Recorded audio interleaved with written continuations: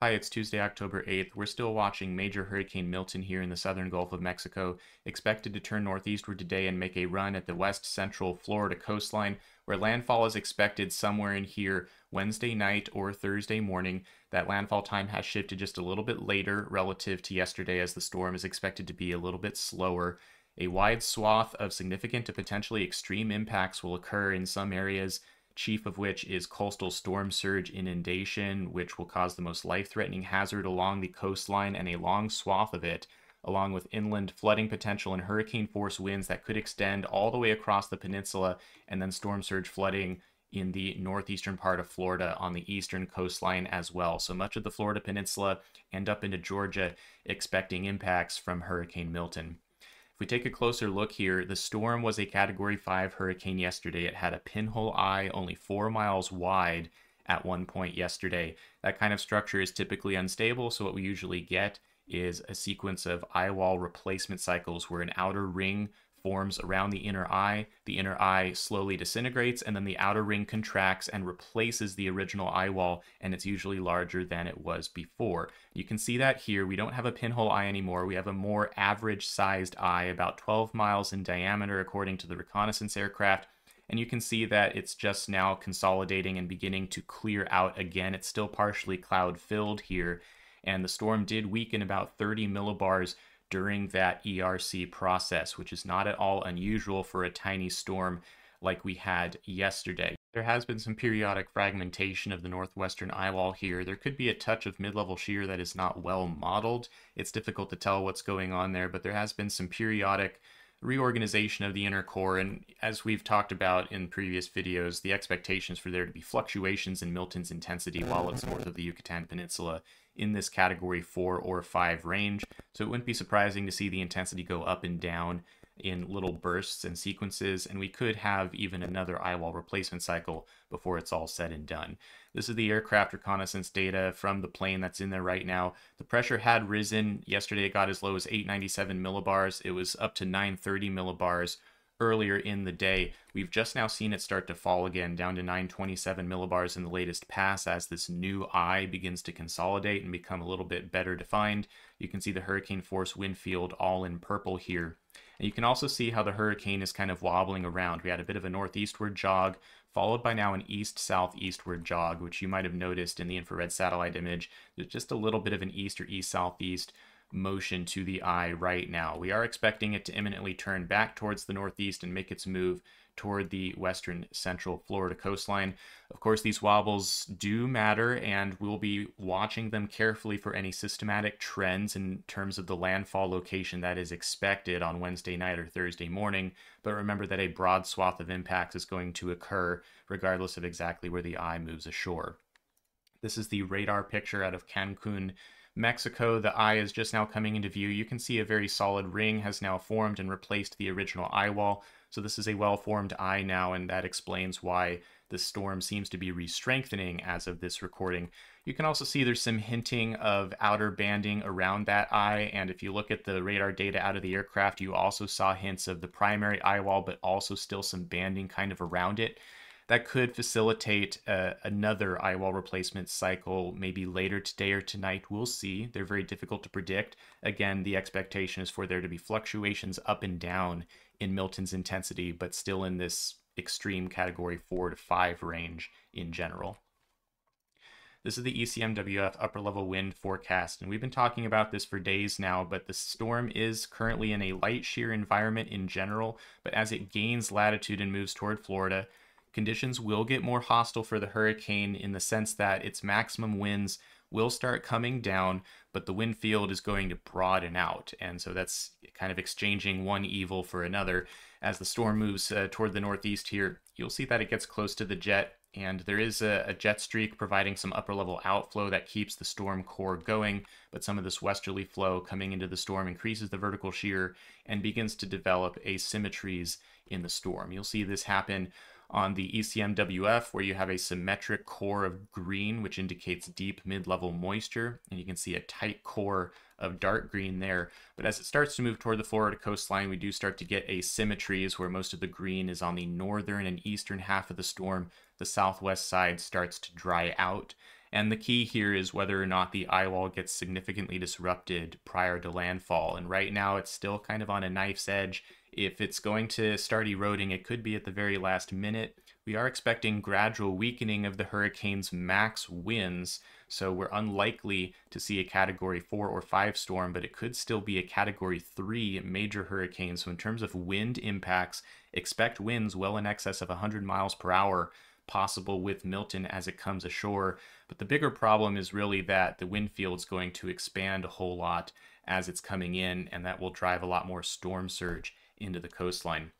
You can see on this ECMWF run, the track is just south of Tampa Bay on this particular run. It's been fairly steady there on the last couple of cycles. This is the GFS showing a similar look to the storm, holding together a little bit longer than the ECMWF with a symmetric green core, even right up to the last minute, and only at landfall is that eye wall starting to erode on the GFS. You can see that landfall location is also just south of Tampa Bay on this particular run. There has been a slightly concerning trend over the last 24 hours in some models regarding the vertical shear that we're hoping will disrupt Milton at least a little bit before landfall. But if you look at the southern edge of this jet streak over Texas and Louisiana, if you look at that green boundary, the last few runs of the European model have seen this boundary shift a little bit toward the north in recent runs. You can see that shift there. That kind of lowers the amount of westerly flow hitting Milton in the backside as it's coming ashore and increases the odds of the eye wall holding together until it crosses the coastline. So we'll keep a close eye on that. Again, there's going to be some wiggle room here in exactly what the max winds are in the hurricane at the time of landfall, but the bottom line is expect winds in excess of 100 miles an hour and possibly catastrophic storm surge in some areas of the west central Florida coastline, regardless of the exact intensity of the storm as it comes in. This is the half-say model showing a depiction of what this wind field will look like near the landfall time. And if I go backwards to, the current time, you can see, how small essentially the hurricane is now.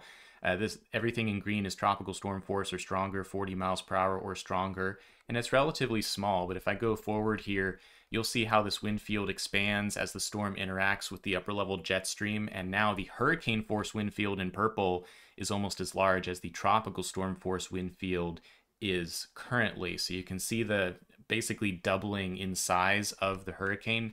This is a problem because for storm surge, it's not just the strength of the winds, it's the extent of the winds that really matter for pushing water. So the fact that the hurricane is this large as it's coming into the coast means a lot of water level rise is going to happen in some of these places, and it could be near historic levels in certain locations depending on how this goes. And that's why we're communicating extreme danger in some of these evacuation zones in west central Florida. You can see that we are going to get the hurricane force winds as well. This is a particular model run that actually goes north of Tampa Bay. I showed you the ECMWF and GFS that go just on the southern side of Tampa Bay like this. This particular model goes into Pinellas County just north of the bay. Obviously, some of these tracks are worse for Tampa Bay specifically. If you get a track to your north into northern Pinellas, then you get more push of water directly into the bay on the south side of the eye. So we'll keep a close eye on these trends, but it's important to realize that there's definitely some wiggle room in the exact landfall location, and different tracks will be worse for different people, but there's a risk here, and we're just not going to know the exact hurricane landfall before it's too late to react, which is why folks need to leave if they're in the area that's deemed as high risk. Also note that there will be strong southwesterly onshore flow well to the south of the hurricane landfall point, regardless of exactly where it crosses the coastline. Obviously, if you're in areas like Charlotte Harbor and the Fort Myers area, a track south of Tampa Bay is worse for you than a track north of Tampa Bay. But even a track north of Tampa Bay would result in very significant water level rises and storm surge inundation flooding in these areas. And then you'll see as the storm crosses the Florida Peninsula, it may go up basically the I-4 corridor. And then what you're going to see is a ribbon of very strong flow on the north side of the hurricane as it emerges on the eastern side of Florida. This is because the storm is starting to interact with a cold air mass, and it will start transitioning to a non-tropical cyclone after it crosses Florida. So you'll see a sharp gradient in wind speed here where a very fast ribbon of air, possibly hurricane force, starts hitting northeastern Florida out of the northeast. And note that this is onshore, and we are going to get storm surge flooding in places like Jacksonville, the St. Johns River, and up and down this coastline, extending well up off of this map into Georgia and possibly southern South Carolina as well. So realize that there are coastal storm surge hazards and wind issues to deal with on the backside of Florida too, as well as the inland corridor where the eye tracks, where we will see extensive power outages and potential for hurricane force wind gusts throughout the peninsula along the storm track. Speaking of that, this is the National Hurricane Center official forecast, and you'll see everything in red here is a hurricane warning, bracketing the I-4 corridor, so you can see the extensive area of potential wind impacts, and blue is tropical storm warning. So that's all of the peninsula here under a tropical storm or hurricane warning, and some tropical storm watches also for coastal Georgia and South Carolina as well, due to that ribbon of northeasterly air that I just mentioned. Again, this is expected to be a potentially major hurricane, category 3 or stronger at landfall, so expect winds in excess of 100 miles per hour near the coastline. You can see that the landfall time has shifted a little slower. Yesterday it was about 8 p.m. Eastern Time, 7 p.m. Central, but now that time is still offshore. So now the time is slipping into the overnight hours of Wednesday, perhaps the wee hours of Thursday morning on the current track. That gives you maybe a little extra time to prepare, but time is waning now. Peak storm surge forecast. Again, this could be, potentially even historic levels of flooding depending on the track. Tampa Bay, in the worst case, could see 10 to 15 feet of storm surge. The all-time record is 11. So that's the kind of event we're dealing with here, especially if the track is north of the bay. That's when you can get the highest values. This is a forecast from the SARA modeling that shows that the current NHC track, which is along the southern part of Tampa Bay, results in the maximum surge around Sarasota. Now, what I'm going to show you here is, yes, in some places like Tampa Bay, the details of the track at the end will matter. You'll note that with the current track technically south of the bay by just a hair, you don't get quite as much water level rise here. You still get up to 4 to 5 feet in places, but if you look at the previous forecast from last night that had the track just a hair north of or through the bay, you see how much higher the water level rises are here. So yes, details do matter in certain places. They don't so much in others. So you'll notice that Sarasota still gets the worst of it on both of those tracks, and you'll notice that Port Charlotte, Charlotte Harbor, and the Caloosahatchee River in Fort Myers still get significant water level rises. Even if the track is north of Tampa, it does get a little bit worse if the track is farther to the south, but you'll see an extensive area of significant inundation regardless of the exact track.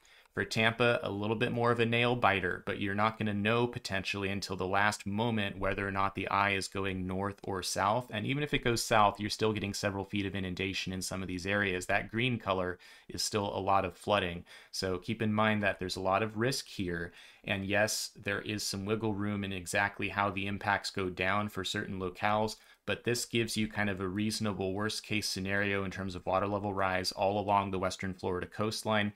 And if you're in those evacuation zones and you're being asked to leave, it's because there's a significant risk of inundation flooding that area. This is a nice tool from the National Hurricane Center website, hurricanes.gov. This is the potential maximum inundation storm surge flooding.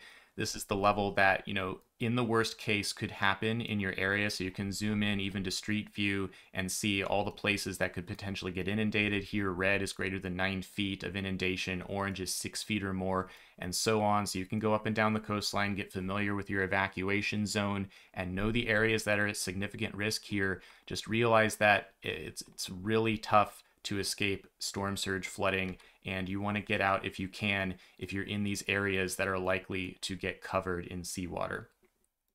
We're also going to have inland flooding concerns and potentially high risk now extending near and north of the I-4 corridor. I didn't show you this. Let me show you the radar picture really quick from the HAFS model. You'll note that the storm, it is going to get progressively asymmetric. So right now you have this kind of symmetric ball of rain around the eye wall, but as the vertical shear gets applied to the storm, you are going to see the northern eye wall become the wettest side. So the very heaviest rain will be to the left of the storm track or to the north of the storm track. So you'll see the heaviest corridor of rain like this near and north of the storm track. It will be a little bit drier on the south side, which is good news. So that doesn't mean you can't get flash flooding from some of the rain bands that kind of extend out ahead of the hurricane like this, but the very heaviest rainfall amounts will be near and north of the hurricane. So I-4 corridor and northward, currently expecting the highest flash flooding risk, with risk extending across the entire Florida peninsula in general. That'll be about it for this video. We'll continue to watch Hurricane Milton as it begins to make its move toward the west central Florida coastline. Everyone, please utilize this last full day for preparations to its fullest. This is your last full day before it starts to get dangerous on Wednesday. And please leave if you're in an evacuation zone that's getting ordered to leave. Storm surge flooding, very difficult to escape. Everyone, please just stay safe and smart this week. You can follow me on X/Twitter at Tropical Tidbits for more frequent technical updates on the storm throughout the day when I have time to post, and I'll have another video tomorrow morning. That's it for now. Thanks for watching.